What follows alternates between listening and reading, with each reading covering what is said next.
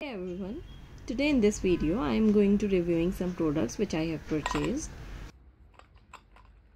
First of all, let's talk about these famous capsule shape and size lipstick. I would like to tell you that I bought some other product from Amazon, but Amazon sent me this. I will insert picture here.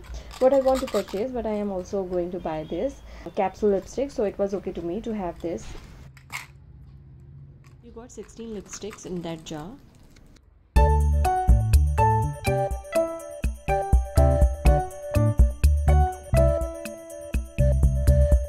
Will give hand swatches here. Let's run into reviewing them. When I got these, I didn't even realize that they are a wrong product. I was happy to have them. They comes in a big plastic jar in colorful capsule shape packaging. They are too small, easy to carry with you. The good thing is that they have several shades and a buttery formula. When you apply them on lips, they slide like a butter, which becomes very easy to apply. They have very glossy finish. Some shades are very good and some nude shades is not good, at least on my skin tone.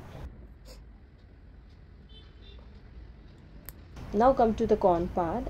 I got some broken lipsticks and some not in proper shape. When you open the brand new lipsticks, you can't even say that it is a new lipsticks. It's all mashed up. I think because of its buttery formula. Now if we talk about the formula, this kind of smoothness, I really don't like it. It can easily spread on your face, which is really awful. It can be easily removed from your lips. It can be removed by a simple tissue paper.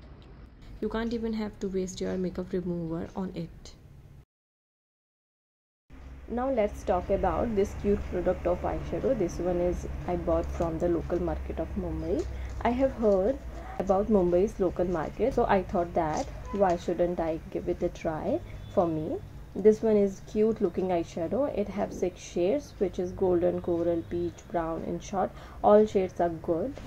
They are quite pigmented and has nice shimmer, not that kind of shimmer which looks chunky and cheap.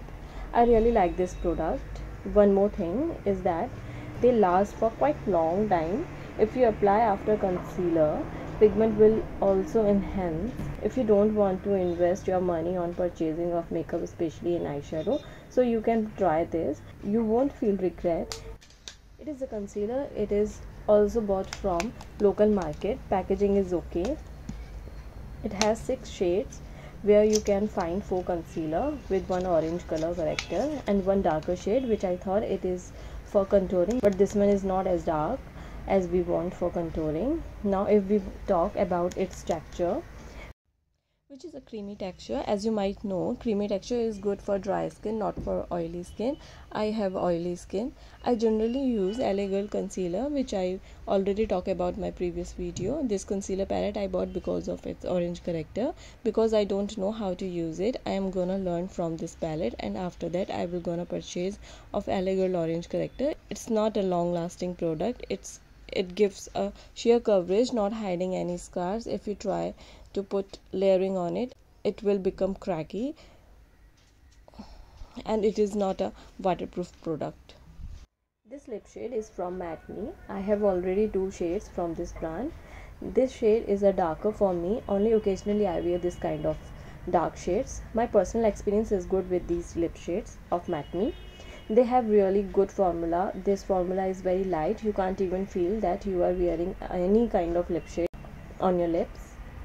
No doubt it is a long lasting product and waterproof, but it fades off from center of your lips. If you eat or drink anything, this formula is that light, you can reapply on it. Otherwise, in some lip shades, you have to remove first and then reapply your lip shade.